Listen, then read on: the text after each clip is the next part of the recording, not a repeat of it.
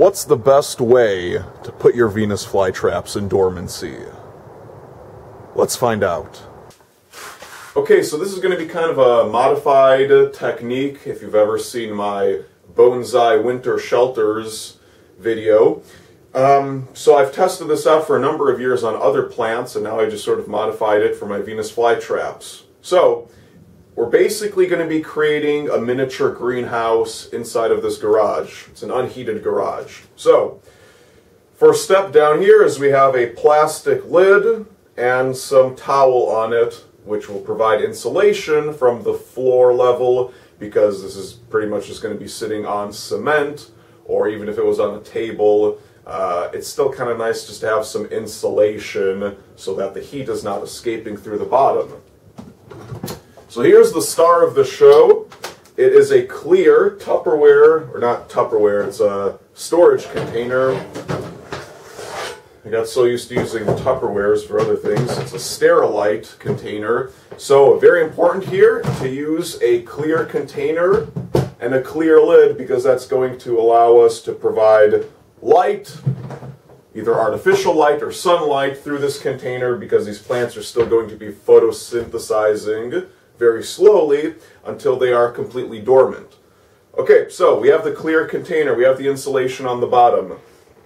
The next star of the show, probably the most important thing in this whole contraption, is the reptile heating cable. As you can see, I have that snaked around the bottom, held in place with electrical tape, and basically that's going to heat up and prevent the plants from freezing.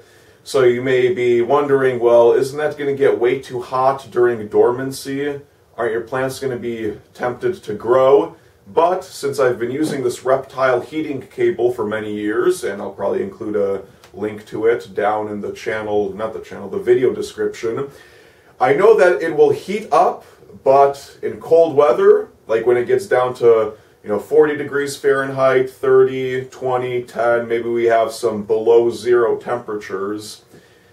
In this weather, that heating cable will keep it just above freezing, so your plants are still cold, they're still dormant, but they will never be encased in a solid block of ice. So that's very important. So you have the heating cable down below. Next step, we're going to provide some insulation on top of that. So I'm just going to get some old towels that I have. You can use new towels if you want to buy some and use them purely for your Venus flytrap and Sarracenia purposes. And we're going to put that down in the bottom, and that's kind of going to prevent the plants from touching that heating cable directly.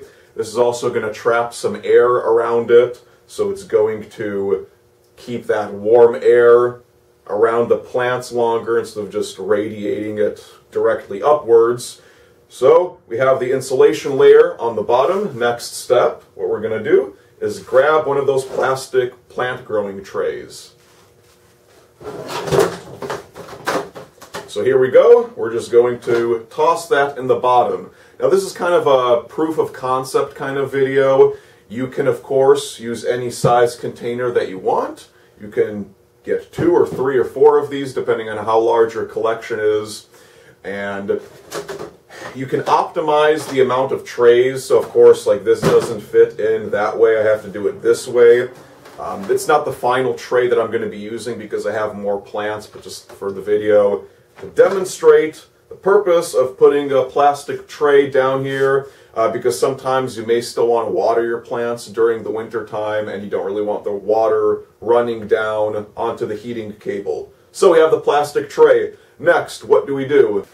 Well, I'm going to grab my plants, pop them down into that tray. Now I'm just using 2, of course, for demonstration purposes. Now, next step, if it gets severely cold in your area and you've had problems with them freezing solid before and you don't want them encased in ice and you feel like maybe this isn't quite enough protection, what you can do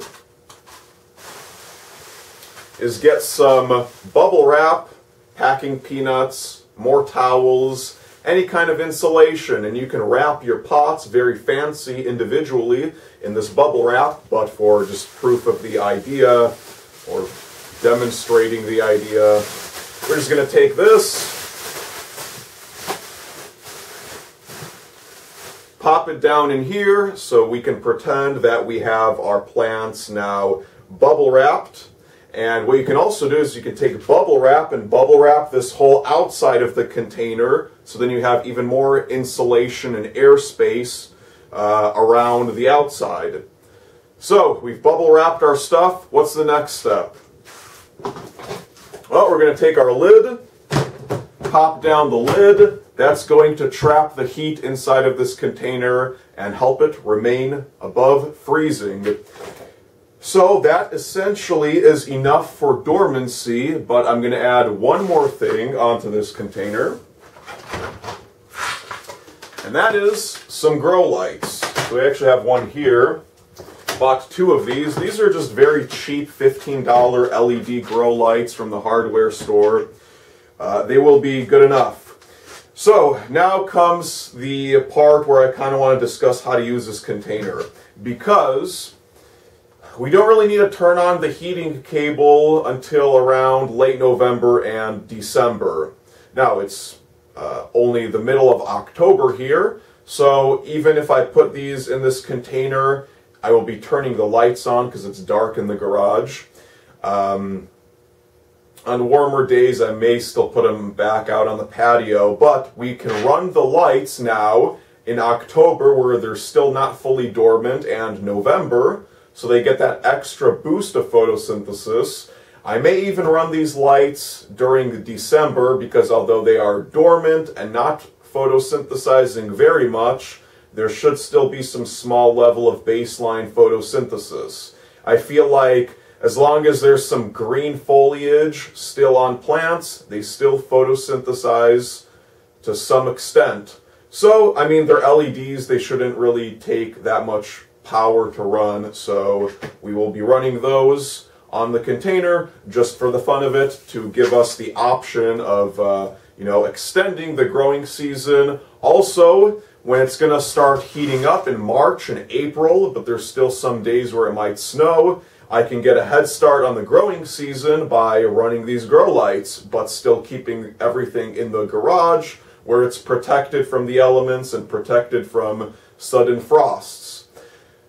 The next important thing is that I'm not going to be plugging in this heating cable until I absolutely need to. So, even though it's in the garage, inside of this plastic container, it has the lights running, it's still going to be kind of chilly in the 50s and 40s. Then, once we start getting nights getting down to 30 degrees Fahrenheit or below 30 degrees Fahrenheit, I'll take this, I will plug it in, and I will run the heating cable inside of this container so that in that colder weather, the plants aren't freezing. So you can also get fancy. You can put the lights on a timer so you don't have to turn them on manually every morning and evening. You can also put this heating cable onto, well, that wasn't the right plug, but whatever. You can take the heating cable and put it onto a thermometer, which will, or actually a thermostat, which will measure the heat inside of the container, and you can, you know, regulate.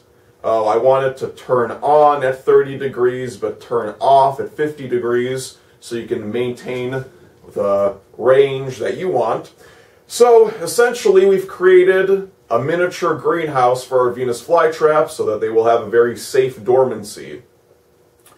Once again, that's the best method I figured out, you know, in northern Illinois, short of building an actual greenhouse in my yard.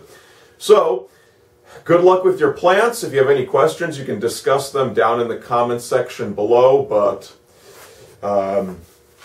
if it's anything that says this method is completely stupid and idiotic, I will definitely argue with you because, in my opinion, it is the most logical method I could think of for safe plant growing. Venus flytraps don't need to be any colder than 30 degrees Fahrenheit, and if they are, they will die. They will get frozen solid, and that just kind of ruins the whole rhizome. The refrigerator method, it's kind of tedious, kind of, I don't know, can grow mold. Not the best in my opinion. I can't leave them outside because it's super cold in the wintertime in Chicago. I don't want to grow them inside my house all year because then they sort of turn into tropical plants and start having health issues. And I don't have a greenhouse yet, but in a greenhouse they would be in the same climate anyways, sunlight year-round and heated above freezing. So it's essentially a mini greenhouse. Alright, so yeah, like I said, any questions, comments, leave them down below. Good luck with your Venus flytraps, and make sure to hit that subscribe button so you'll be notified when I make some more videos on Venus flytraps. I was going to do that feeding video with the feeding method I have, but all the plants are dormant now since we've had our first few frosts. So, I'll be making those videos later. Hit the subscribe button to find out when I do it.